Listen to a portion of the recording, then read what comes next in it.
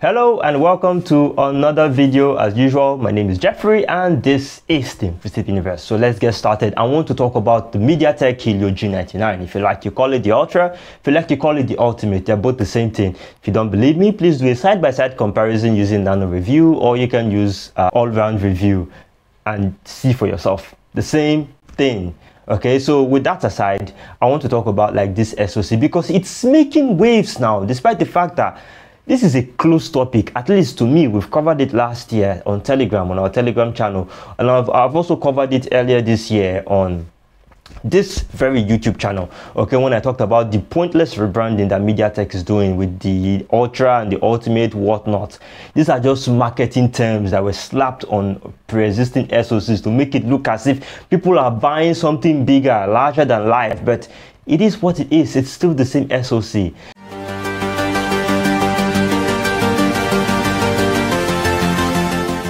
Now, honestly, I actually considered this topic done and dusted until I stumbled across a post on Nairaland, and I saw that on Nairaland, the person posted, it made it to the front page, actually a sponsored post on a leading Nigerian newspaper about how a phone with a MediaTek Helio G99 is the future of gaming.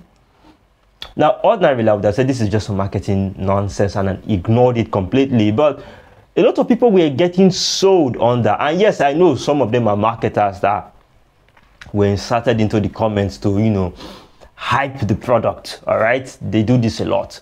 It's not just Nairaland. I'm using Nairaland as a microcosm, to represent like the larger population, the larger society.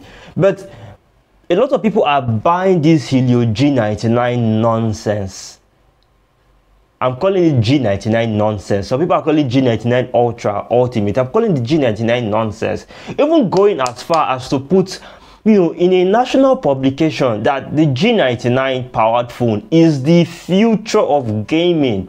Now, imagine if it were a young person who has no idea how these things work and is very gullible, very vulnerable to this stuff, and then goes online and then sees something saying Helio G99, the future of gaming. What do you think is going to do to that person's brain? That person's brain is going to be wired to see anything G99 as high-end, as high-tech, the future of gaming. I don't know if you're following me here. And I say this happened all the time. This is not the first time this has happened. This very same company has done this before in the past with Helio P22, P25s. Right, the Helio P35 SoCs, branding them as flagships, as the best in the world, whereas it is not so. And then you see people go and I tell them that you bought an entry-level phone. They said, no, look at the marketing. Like, why are you following the marketing? It's why when I go out, I'm digressing. It's why when I go out to buy phones, I usually go out when I have all the time in the world to waste, and I go out and I have time, come and entertain me, and then I step into the store and then somebody is holding my hand and say, hey, hello bros, come. Don't you want to buy? And then the first time I just ask them, I follow them willingly and I say, what's the SoC on this phone and what's the level of its performance? That usually gets them. Always, all the time. And this is what I keep encouraging people to do. Like, don't just follow marketing, don't follow marketers, right? These people will market, it's their job. They will market poop, excreta, feces if they have to. It's their job, and it is your job to protect yourself as a consumer. So I'm beating around the bush now. Let's get back to the G99 and the waves. It's sweeping through the public conversation everywhere. G99 Ultimate. I know people personally. I know people who are sold on this SoC and believe that it's the best thing after sliced bread. Okay, that believe is the best thing. So let's get started. Where did this whole G99 start? Actually, you would have to go all the way back to 2019 when MediaTek were trying to recover from the disaster that was the Helio X series. They were trying to recover their reputation, some rep. Now, Qualcomm had at that period just introduced the Snapdragon 700 series, okay, which was supposed to kind of like bridge the gap between the high-end, the Snapdragon 800 series, and the mid-range, the Snapdragon 600 series. So the 700 series was supposed to be smack in the middle between both, and it came with a new type of microarchitecture. Qualcomm put two Cortex A76 CPUs and 6 Cortex A55 CPUs bringing a very high level of performance that was never seen before to the mid-range market. And Qualcomm decided to do the exact same thing. They brought 2 Cortex-A76 CPU cores and 6 Cortex-A55 CPU cores. They put them together. They got a Mali G76 MC4 GPU, very powerful GPU at the time. They added it on there, 64 megapixel camera support, ISP, and you know, a decent 4G modem. I think that was around a Cat 15, Cat 16 modem that they put on that thing, and they named it the Helio G90T. And they say, can you check this out? This is our new SoC. It offers the same level of performance as the Snapdragon 730G, which was the bomb at the time, and it also offered the same level of performance as the Snapdragon 720G as well, which would later replace the 730G. And people were like, wow, how much is it? It's cheaper than what Qualcomm offers. And boom, the G90T became, you know, everybody liked it because this is 2019 now, right? Everybody liked it, and I think it made its way onto the Redmi Note 8 Pro, and it sold like hotcakes. And that was where the G90 series began from 2019. 2020, they followed it up with the Helio G95, which is essentially the same thing as the G90 series. Not really much was changed, right? In 2021, they then moved on to the Helio G96, which, in my opinion, is actually a step down in terms of performance from the G95, because this one, yes, it kept the A76 CPU cores, the 2 A76, kept the 6 A75s. It downgraded the GPU on board from the Mali G76 MC4 to a Mali G57 MP2.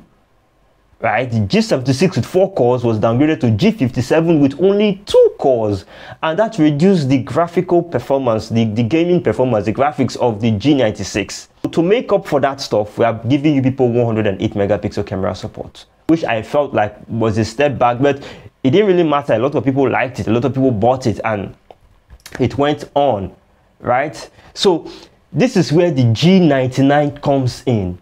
The G99 is a sped up version of the G96. If you've used a phone with G96 before, say a phone like any of the Redmi Note 11 series, for example, not the basic vanilla Redmi Note 11 now, but any of the Redmi Note 11S, Redmi Note 11 Pro 4G, if you've used any of those phones before, you would understand the level of performance of the G96, and the same thing is translating over to the G99. The G99 is a bit clocked from 2.05 to 2.2 gigahertz, but 1.8 gigahertz increase in clock speed isn't really going to, you won't really, it's on paper, it's decent, but in real life, the gap isn't really all that far. If you check benchmark tests, you will see this to be certain.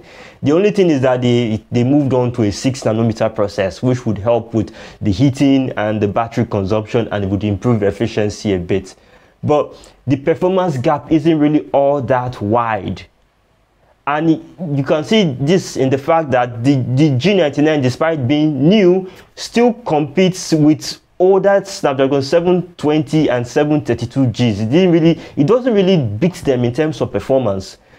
This SoC is a lower mid-range SoC, comparable with SoCs from 4 years ago. Okay, 4 years. Do you know how long 4 years is when we're talking about tech? The G99 is lower mid-range from 4 years ago. What a lot of people are falling for right now is marketing. And if you understand how this stuff works, of course, marketing should have, but then yes, if this is getting traction this well, that means the marketing is working, and it's working on a lot of people, which is actually quite, for me, it's quite sad, because they are marketing G99 now as the future of gaming. So if G99 is the future of gaming, what are we going to talk about, say, Dimensity 7200? What are we going to talk about, say, Dimensity 8000, 8020, 8050, 8200, 8300, 8250 was just released. Snapdragon 7 Plus Gen 2, Snapdragon 7 Plus Gen 3, 8 Gen 1, 8 Plus Gen 1, 8 Gen 2, 8S Gen 3. What are we going to call those?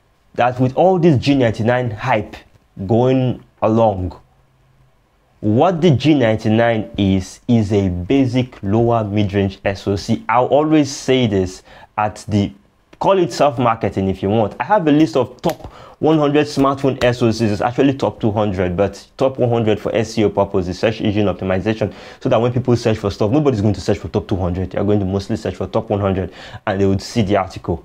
That's why I named it that way. And you can, if you go there, you'd see where the G99 is located. It is a lower mid-range, albeit at the higher end of the lower mid-range segment, but it's still a lower mid-range SoC. That is still what it is. All of them that were just released, 4 Gen 1, right? Maybe even 4 Gen 2, for example, Dimensity 6080, Dimensity 6000, Dimensity 600, 6300, Helio G99, they are all lower mid-range SoCs comparable with Snapdragon 732G and 720G and possibly with the G90T from all those years ago. They are all within the same range of performance. So sometimes people come to me and they say, oh Jeffrey, I bought X phone and it's bad. And I say, no, I don't believe any phone is bad unless the phone has a defect.